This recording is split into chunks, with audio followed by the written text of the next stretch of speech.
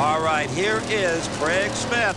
They got that engine back together, and at least it made a burnout, Don Garlett. So far, so good. Well, my congratulations to the crew, because I was over there, and they had a lot of work to do and not many parts to fix it with. Well, here's Kenny Bernstein. They had very little work to do and a whole lot of parts if they needed them. There's a problem with Smith's car, Don. It won't go into reverse. That's right, and they cannot back this car up unless they can get it in reverse, because the clutches drag and the car continues to want to go forward. So he will have to get off the track if they can't get it in reverse. Kenny Bernstein is watching all of that as he backs up.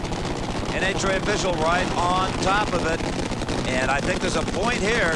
They're just going to send him down the racetrack. Let's see.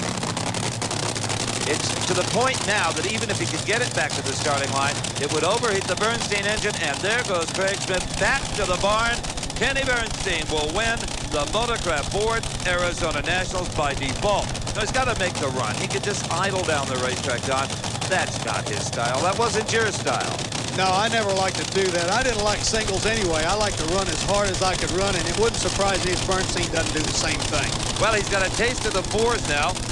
He'd like to have another one. Dale Armstrong ambles away, doesn't have to worry about a car in the other lane because there isn't one. The long nitro flame should be visible now as the sun is behind the mountain. Oh, what a beautiful sight. And the top fuel champion rounds out the day with a 501 at 287 miles per hour.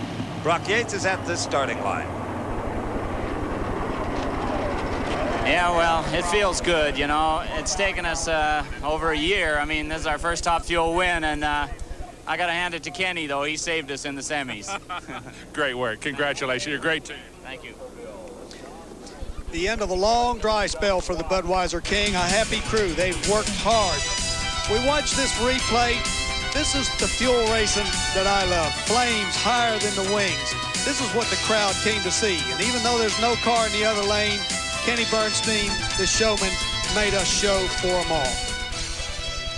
Welcome back to the world of winners, Kenny Bernstein. Oh, thank you, Steve. It's been a long 18 or 19 months. I'm telling you, it's been tough, but Dale and the guys never quit. Budweiser, Quaker State, and Mac Tool and Eagle Snack stuck with us and finally made it. I'm sorry that Craig had some problems over there. A 501 in the final. You wanted another four, a deeper four. Yeah, but we had to be cool about it, too. It got cool this evening. The track got better, but the air got a lot better. We actually took a lot out of it, a couple of percent, a little bit off the clutch, so that tells you how much better the track was. You know, Kenny, it's important to win early in the season like this to get a run at a Winston title. Boy, it's a pain when you don't win early. It's really tough because, you know, everybody runs so good. There's so many good cars out here in Top Fuel that it takes everything you can do to make it happen. Celebrate.